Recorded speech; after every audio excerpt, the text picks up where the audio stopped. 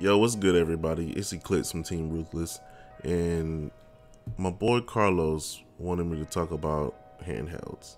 And at first, I was like, I don't remember really messing with handhelds like that. But then, after giving it some thought and a little bit of research, I think handhelds have a bigger place in gaming and in my heart than I initially thought. Now, first of all, did y'all know that the Nintendo DS is the second most sold console behind the PS2? Now, I did not know that. Now, if y'all know that, cool, but I did not know that, and that actually kind of wowed me. But yeah, and I think it's a lot to the fact that a lot of great series were survived through handhelds. You have one of the biggest of all franchises in probably the history of gaming, Pokemon, that started on handhelds and literally pretty much stayed on handhelds besides like the stadium games its whole history of its life. And I think that's a big part of why the DS probably sold a lot. And I think it has a lot to do with games like Monster Hunter, and I think The World Ends With You was on Nintendo DS, and a lot of those great creative titles that we kind of weren't getting during that time. Now, we had like Call of Duty, I feel like was so big at the time that we kind of stopped getting creative games for the most part. I won't say completely, but PS3, I remember being kind of, that generation kind of being shadowed by, you know, the Call of Duty series. You know, if it wasn't that, you were playing Battlefield or something. And I feel like a lot of series and titles were kept alive during that era because of handhelds. Even going back to like the Game Boy Advance, and where we had like Mega Man X kind of died off. We had Mega Man 0, 1 through 4 that kept that series alive. We had, I feel like the handhelds usually had better spin-offs than, you know, current, like PS3 had Metal Gear Revengeance Rising or whatever, which I like that game, but a lot of people did not like it. A lot of fans were not happy with that game. But PSP had Metal Gear Peace Walker, which I think more fans are happy with, and I thought that was a great game. There was another one on PSP that was really cool that people liked a lot, and it was more of the old school Metal Gear, and I think it had some kind of multiplayer on it too. That's another thing. There was a lot of creativity and exploring with multiplayer titles. Now, you had Metal Gear, you had Phantasy Star was kept alive during handhelds. You had Phantasy Star Zero on the DS. You had Phantasy Star Portable 1 and 2, Infinite that we never got, but Phantasy Star Portable 1 and 2 were, yo, especially 2 was a great game. Had online multiplayer and a pretty cool dungeon crawler game that we did not have on consoles. You know, we had Borderlands, but you know, for the Phantasy Star fans and somebody who wanted to stop playing an FPS, Phantasy Star Portable 2 was a nice little getaway from all that. There were, I think, remakes were not originally started on handhelds, but I think where it got its popularity from, like where people realized we could sell remakes of video games with just a little bit better quality and people would buy it. There was the Final Fantasy, originally 7, I think, and 8 you could play on your PSP and your PS3, but you know they were selling it that way. Now it's portable. Zelda, Ocarina of Time, and Majora's Mask got the 3D remake. Mario 64 got the remake. Star Fox 64, I think, got a remake. All those games are getting remakes, and I feel like that didn't really get too big. Yo, Power Stone 1 and 2 collection. Yo, there's a bunch of remade titles on PlayStation Portable and Nintendo DS, and I think that's the main reason why it's a big thing now. It's because they realized then they could sell those games quite in pretty good numbers for a lot of the fans who were missing out on missing these titles. Look at Crash Team Racing that just dropped, in the Crash Bandicoot and Spyro remake trilogies. That, and I feel like it's important to see that where the Switch, like Nintendo Switch, like it definitely took ideas from the PlayStation Vita and the DS and threw it onto a console, where the PlayStation Vita had, where you can kind of connect. And also, I think the PlayStation Vita was kind of ahead of its time, even though it was probably the worst handheld we've ever had in terms of like video game library. The technology behind it was pretty cool, being able to turn it to a controller and do remote play from your PlayStation 4 to your PS3 or PlayStation Vita. And it was a pretty cool concept, and Nintendo Switch definitely took from that.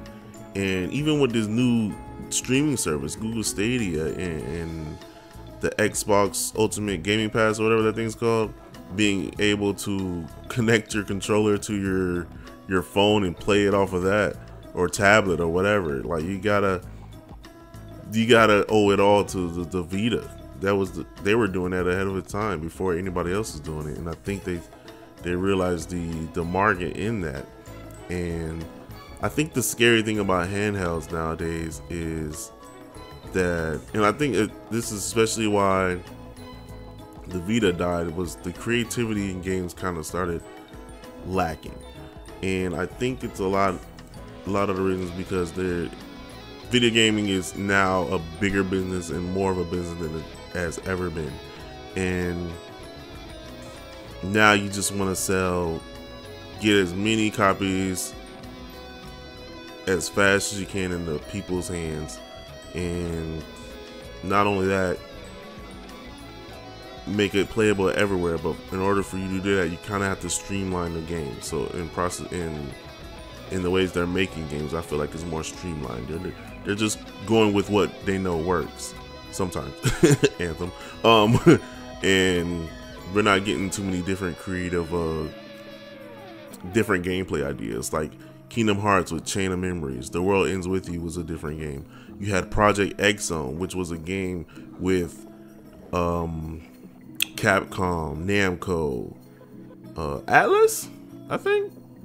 Atlas, I might be wrong about Atlas. Capcom, Namco, maybe Atlas, Sega, and Nintendo characters, all in one game with a cool little RPG turn-based kind of action combat, which wasn't like super original. You know, they kind of stole it from Legend of Legaia, but it was still pretty cool to see that, plus with all your characters. And you never seen a game like that. You never seen a crossover that big besides Smash Bros on a console. Like, let's be real. And even then, I think they have more characters than Smash Bros Ultimate does. So there's that. And then not only that, I feel like the need for handheld games is starting to go away. Like now we have the Switch, which is kind of a a crossbreed of handheld and a home console. But we lost power with that. Like it's not as strong as the PS4 or the Xbox One, and PS5 and Xbox Scarlet is already around the corner. And I honestly wonder what Nintendo's going to do for the next hardware, and I don't expect them to announce anything anytime soon. At least not a stronger Switch or anything, but I guess we'll see. But a lot of thing too is now you have, everybody has it, is a phone, and I think some of these are stronger than our PS4s right now. And not only is that easier to sell because game developers really don't have to sell phones, but all they have to do is throw a game on the app, and people got it, and everybody has a phone. And I think handhelds, like I don't see a new video game handheld console ever coming out again. Switch is probably the only thing we're ever gonna have, and Nintendo might keep up with this kind of hybrid console, maybe, because it seemed to work out pretty well. But other than that, I don't see another PlayStation portable. Xbox is probably gonna stick with the Xbox Ultimate Pass, and probably use it to sell more phones, if anything, more Android type phones or whatever, or Microsoft phones, whatever they got. The same thing with the Stadia, Google phones, and Apple. Like, I think that's the competition now, and I think they can't compete. They really can't compete with mobile phones. Again, everybody has one. I don't think I've met a person in a long time with a flip phone or something. Everybody has a phone that can play some kind of video games on it. So, and I think that's the competition. And if you watched E3, you've seen a lot of these major platforms or major games running on the phone. So I think that's especially with these streaming services and whatnot. I think that's gonna be the new wave, and it sucks because we probably gonna lose out on a lot of games that we potentially could have. Maybe not, you know, maybe I'm thinking too deep, but it is what it is.